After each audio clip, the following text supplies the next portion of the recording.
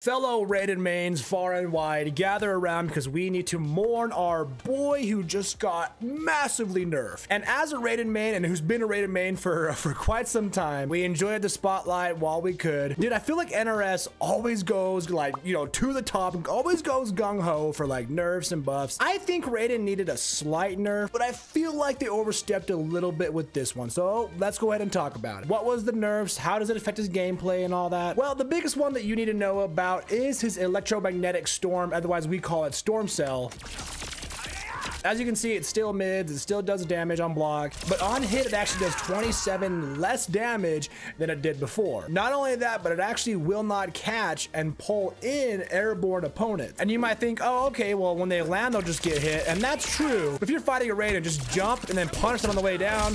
You're not gonna get hit by it. So again, it's actually easy to get out of now. It won't hit you in the air unless you're already in the combo. So again, if you put an opponent in the combo, then yeah, the storm cell pulls them in and actually hits them. But if they're not in the combo and you try to throw it out there, they can now just jump over it, land and punish you. So be careful on that. You no longer want to just like throw it out there, especially on block stun. That part, you know what, I'm not gonna lie, I kind of agree with. Like, it is a very offensive tool and very defensive tool in that case as well. So them making it where it can be still used offensively, but when it comes to you, the defender, being able to get out of that, I kind of get it. I kind of get it. Don't worry, I understand. Also, if you miss the electric fly move, you actually have 8 more frames on recovery. So you don't really want to throw that out there either to just kind of, you know, get across the stage, because now you're recovering 8 frames slower, and an opponent's like teleport projectile will probably now hit you. So you really just want to use that in a combo if possible, just for a good combo ender, more damage, stuff like that. It already was super punishable on block, and now it's even more punishable on whiff. Also, you know Raiden's Razzle Dazzle move, the down back 2, how it does 0 damage? Well, now it has 1 more frame on startup, 5 more frames on block stun, but it does have a bit more pushback on block.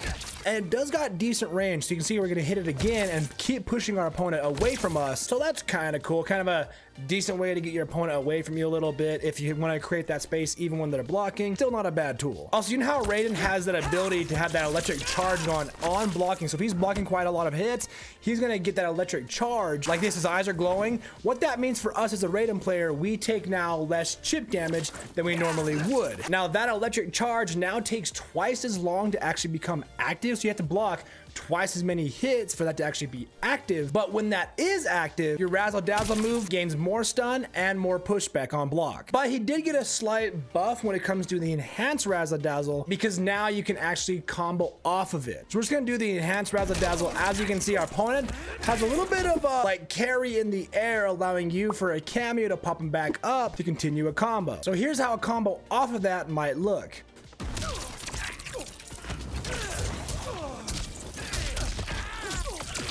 That is kind of a buff because now it actually brings use to the enhanced version of Razzle Dazzle, whereas before the only use that I actually found was a side switch to allow you to put your opponent in the corner. That was really about it, but now we can finally combo off of it. So that's a small buff, I guess. So the Storm Cell got nerfed. Fly move has more recovery on whiff. Razzle Dazzle has 1 more frame on startup. The electric charge takes twice as long to actually come into effect, but now we can combo off our enhanced Razzle Dazzle. That's pretty cool. All in all, I do see the reason why they brought these changes. Well, at least most of them. I don't see why they had to make the electric charge twice as long to actually come into effect. That's a bit weird to me. I don't know why they did that part, but for the most part, I do understand these changes. I don't think it absolutely destroyed Raiden. I do think it was a tad excessive, just a little bit. Am I biased? Probably. I know a lot of you guys in the comments already are typing and be like, oh, well, you need to get good anyways because Raiden carried you through everything. Stop coping. It's okay. There's a lot of scrubby characters in a lot of fighting games. I've been a Raiden main for literally years, so I'm going to continue to play Raiden no matter what. Even if he did get destroyed, I'd still play him. Let me know your thoughts down below. What do you think of these Raiden changes? Are you a Raiden main? And if you are, do you agree with them? Do you disagree with them? And if you're not, then I don't really care.